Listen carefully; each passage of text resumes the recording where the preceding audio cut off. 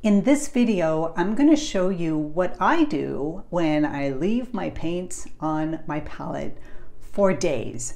And they kind of get to the point of, well, should I use them? Should I scrape it off and put new paint on the palette? If you're one of those frugal painters, or you just can't go out and keep buying oil paints because you left them on the palette and they dried up and you got to throw it away, this is a really easy trick that you can use to save your oil paints.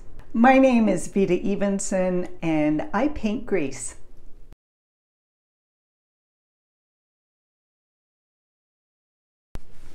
So here's my palette and you can see the paint.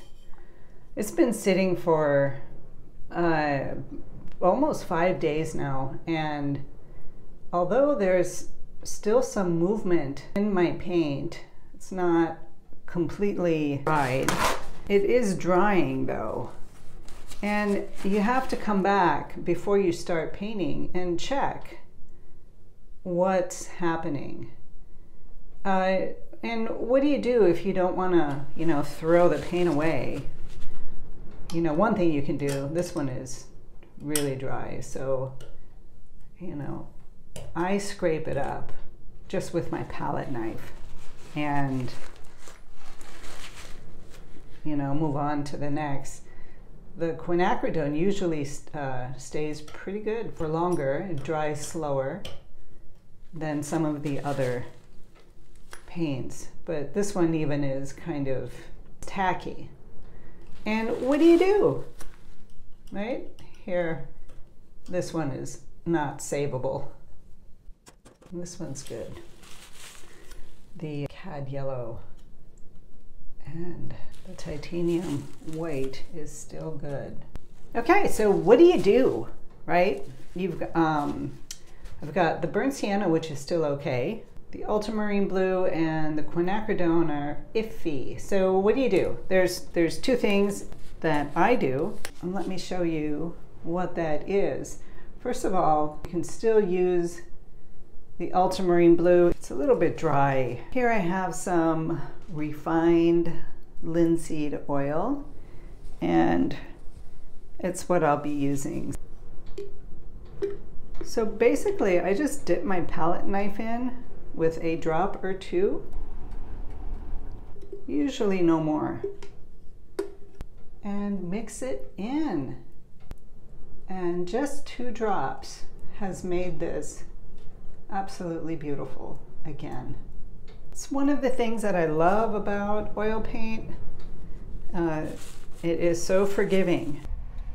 I think I'll only do 1 drop on the quinacridone because it's a smaller amount. Just mix it in. Here, as an example, I have a Winsor lemon. It's Winsor Newton. It's a lemon yellow. It's one of my older tubes of paint, which comes out a bit too thick. So you're making sure your palette knife is completely clean. All you need to do is get that in. Drop 1. I put 2 drops on this size of a pile of paint and mix it in, and it just breaks it up, gets it back and beautiful again. Because you guys, when you're using artist grade paints, you basically have the pigment and the oil. And look at that, beautiful. And then it's workable and wonderful. So after you mix the linseed oil in, you can just go in and add more paint right on top and mix that in. So who are your best friends? Your palette knife and refined linseed oil. Okay, so you can see how easy that was. It's a favorite quick tip. All you need to do is have refined linseed oil. You can use other oils that are specifically designed for oil paints. So stay simple, stay calm, don't flip, if you're losing your paint. So if they're sitting on the palette, that's one quick tip for saving your oil paints. Oh, if anybody wants to join my YouTube channel, the link is below. You'll see that little join button. It would be great. I would love to have you. Don't mind watching full-length talking about too much editing, and I edited everything out. So basically, if you want to join my channel, the link is right below. So with that, have a beautiful day. Be inspired, be creative, and be you.